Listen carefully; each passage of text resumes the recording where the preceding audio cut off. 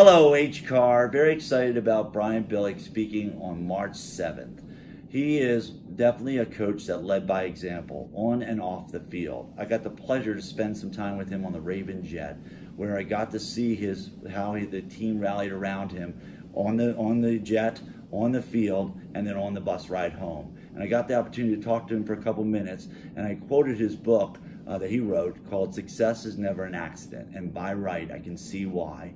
It's rang true with his ways, mannerisms, his leadership, and lead by example. Can't wait to hear his speech on March 7th. Looking forward to it, Brian. Have a great day.